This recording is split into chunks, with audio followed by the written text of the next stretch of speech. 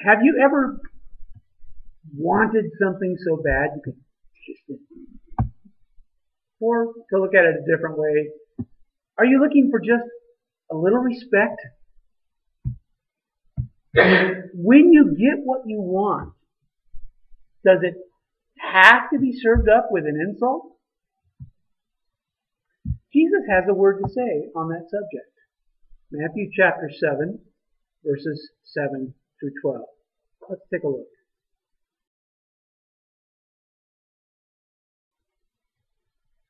Verse 7 and 8 say, "Ask, and it will be given to you. Seek, and you will find. Knock, and the door will be opened for you.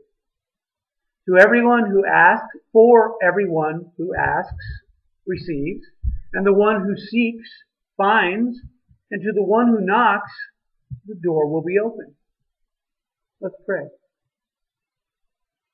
Father, help us, especially with these words, to receive the words of Jesus, to act on them in our daily lives, and to be people who are expectant of what it is you are doing in our lives. And we pray this in Jesus' name. Amen.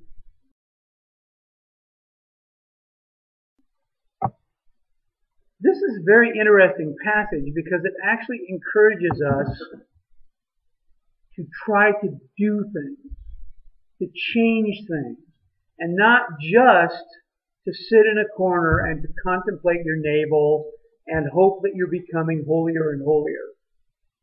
That's a given. You should be becoming more godly, and we'll talk about that in a minute. But in fact, God is giving you the opportunity to affect the world around you, to affect the events in your life. You're supposed to ask. You're supposed to seek. You're supposed to actively knock on that door and try to get an answer. You know, the old saying is, God helps those who help themselves. And that can be good advice. But it's not biblical. You won't find that in the Bible. And sometimes it can be anti-biblical. Don't ask God for anything. Do it yourself. Well, there's a time, and I've said this over and over again, but it's good to repeat it. There's a time for yielding, waiting on God. But there's also a time for striving, when God wants you to do something. And there's no hard and fast biblical rule for when is when. You just have to, and what we generally do, and I don't have a better answer. We generally try to do it. And if you find yourself beating your head against the wall, that's a good time to yield. Sometimes, when you're beating your head against the wall, God wants you to seek. God wants you to knock. God wants you to ask. Well, I'm not getting an answer. Maybe God's not ready to give the answer. Generally in my life, I've found when I think, oh, God wants me to do this thing, usually that doesn't mean that afternoon. Usually it means I got to work at it, and oftentimes over years before the thing I think God wants me to accomplish starts happening. And so, because you feel like God wants you to do something and you ask and you seek and you knock and you don't get an answer, that might not mean stop. If you believe God asks you to do something, keep doing it no matter what the answer is, because God is preparing you for that eventual thing that He wants. But Jesus says, ask. There's nothing wrong with that. Matter of fact, He encourages you. Ask. Seek. Knock. Now, as a pastor, I'm tempted to start adding conditions and caveats and addendums and warnings. Oh, well, don't be greedy. Don't be arrogant. And after all, we are a society addicted to things. But Jesus adds no conditions, gives no warnings. In fact, He's really much given you a blank check. Here. What will you do with it? Ask and keep at it. Matter of fact, Barclay, in his translation of the New Testament, he translates this passage this way. Keep on asking. Keep on seeking. Keep on knocking.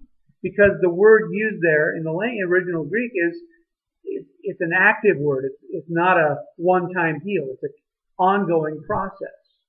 And so it says that, what I've been saying, which is, keep at it. Don't be like a little child, and I tried it one time and it didn't work, so that's it. Jesus says, keep it up. Keep seeking. Keep asking. Keep knocking. Later, in another place in the Gospels, Jesus tells a story about an unjust judge. And a woman goes to him and says, I need justice done in my life. And the judge says, well, you can't advance my political career, so I don't care. Go away. And she keeps pestering him and pestering him and pestering him. And in Jesus' language, the judge says to himself, well, I'm a creep. But if I don't let this woman have justice, she's just going to annoy me to death.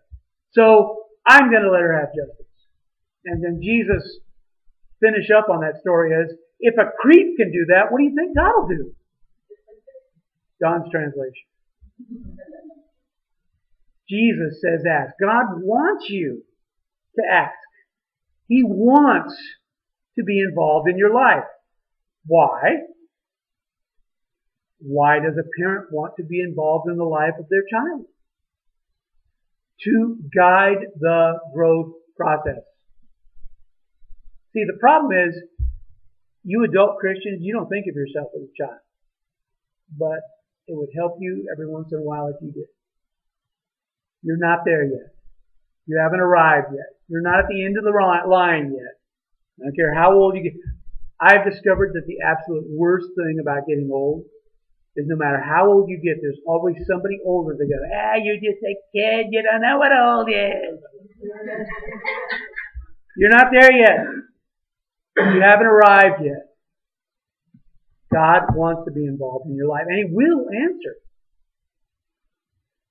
Now, of course, there are some checks and balances, right? God's not going to answer your prayer, Lord, please murder this person for me. God's not going to honor greed or arrogance.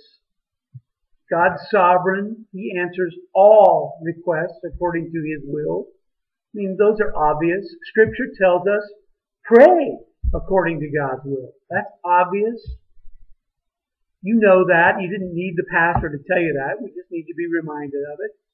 But God wants to be working and involved in your life, and He wants you to not sit around and go, well, this is my station in life. I was born in poverty, so I'll just live all my life in poverty. And I'm nobody. I didn't go to school, so nobody will listen to me. So I just won't try to tell the gospel to anybody because I don't have anything to say. God does not want you to sit around in desperation and go, this is it, there's nothing more. God wants you to seek. God wants you to knock. God wants you, in modern language, to go for it. To do something. To move. To be active. To glorify Him with how you live your life. Verse 9.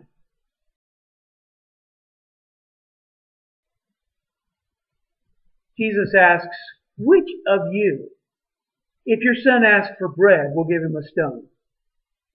Or if he asks for a fish, will give him a snake?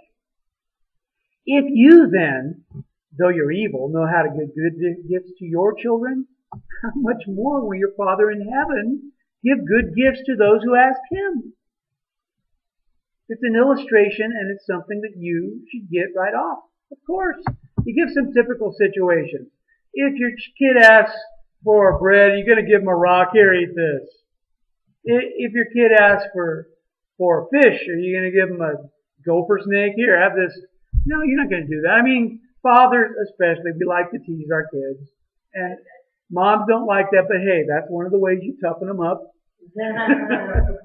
We like to tease our kids, but we seldom mock our kids. Here's a fish.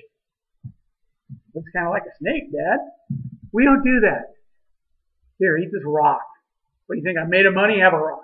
No, we don't do that. If your kid asks for something reasonable, you want to try to provide that, right? I mean, that's normal. And that's why Jesus is using this illustration. Of course it is. You know what's right. See? And you're just you. And you know what's right. Don't you think God knows what's right? Don't you think God wants to give good gifts to His children as well. He knows you need it, but He still wants you to ask. He still wants you to seek. He still wants you to knock and try to get through that door that's closed to you. Christians sometimes use I tried to do this thing, but I didn't have an open door to ministry. It sounds like Revelation or something. Knock! Just because the door is not open doesn't mean it won't open. Doors are made to open. Knock. Seek. Ask. He wants to spend time with you, guiding you in your process of growth. He's not going to answer you mockingly. The Greeks have a myth about the goddess Aurora. She goes to Zeus and says, I have this mortal man that I'm in love with, and I want to ask you to grant him eternal life so that we can be together. Zeus grants the gift mockingly. He grants Tithonius eternal life, but he also ages eternally. Yeah, thanks a lot. God Almighty is not like that. He doesn't give, oh, you wanted a fish? Well, here's a shark. No, He doesn't do that. He gives good gifts. James 1:17 says, every good and perfect gift is from above, coming down from the Father of the heavenly lights, who does not change like shifting shadows. You can trust Him. Because He desires to give good things to you. Verse 12. So, in everything, do to others what you'd have them do to you. For this sums up the law and the prophets. Wait, time out, put on the brakes. What does that have to do with asking and seeking and knocking? You know, I've heard a lot of people talk about the golden rule. I never hear anybody pointing out that the golden rule is based in prayer and seeking God. The more time you spend with God in prayer, the more God will influence your actions with others. And that you will treat people the way you want to be treated. The point of Christianity is that we become Christ-like, godly. And that has to do with everything that He's been saying before that. If you are Christ-like and godly, you will answer people the way God answers you. I just got something the other day, and my first response was, jump in a lake. I'm not going to do that for you. And then I thought, is that how God treats me? That was wrong. And I went back and swallowed my pride and said, yeah, let me help you with that. The golden rule is the high watermark, the moral high watermark of the world. There's no higher way of looking at other people and of your responsibility of how to treat other people than the golden rule. Do unto others as you've had others do unto you. Now, Jesus was not the first to pronounce the golden rule. The Jews had it. The Greeks had it. The Romans had it. Confucius had it. But they all said it negatively. Do not do to others what you would not have others do to you. Which is still the golden rule. It was just negative. Jesus' twist, and this is one of the things that tells you He's God. He's always got a way to twist it and make it better. Jesus' twist is that He doesn't say, oh, just avoid doing wrong. He tells you to actively seek to do good. So when you see that bumper sticker that says practice random acts of kindness, that's not New Age, that's Jesus. Actively seek to do good. One time, I was a teenager still, brand new Christian. I was at the movie theater in line, fighting, elbowing with everybody to get the popcorn. And the girl behind the register, she was just, you could tell she was having a bad day. And I got my popcorn and my soda, and I said, thank you very much. And you should have seen her face change. That cost me nothing. And it blessed her. And you don't have to give someone the Taj Mahal to make their day. Just give them a little kindness. And you have just done a godly thing. Jesus says, this sums up the law and the prophets. Do unto others as you'd have others do unto you. This is everything in a nutshell that God wants to tell you. All that stuff about go here, go there, do this, do that, make this offering, it's better be 10%, or if you're over here, then it's 30%. All that stuff, the most important thing of it is whittled down to this fine point of the pencil head. Do unto others as you have others do unto you. And that includes how you treat God as well. Rabbi Hillel was approached by a man. Rabbi Hillel was a contemporary of Jesus. Approached by a man who said, I'll convert to Judaism if you will stand on one leg and recite the law and the prophets to me. So Hillel stood on one leg and quoted the golden rule to him. And then he said, the rest is commentary. Go and learn it.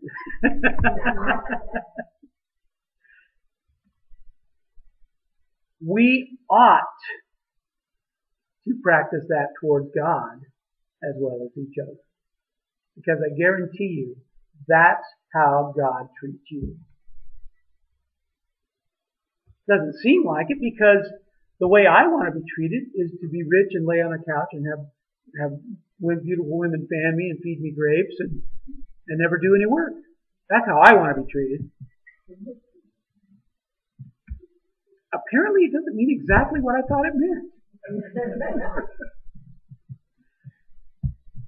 God practices that rule with you. He gives you the honor of treating you the way you really like to be treated. With honor and R-E-S-P-E-C-T.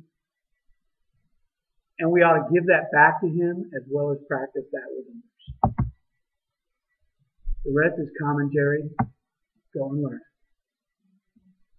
And God is already giving you respect. He treats you as He wants you to treat Him. Now, what does that mean for you?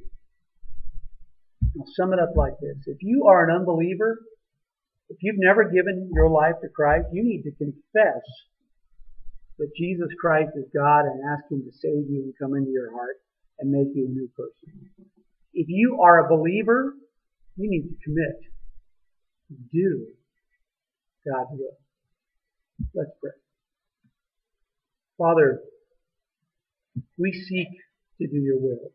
And though for us it's a matter of having to recommit daily, sometimes many times a day, help us to not lose sight of that. Help us to seek. Help us to ask. Help us to knock. And not just for things for our lives, but for our life to be godly and Christ-like, to touch others. And we pray this in Jesus' name.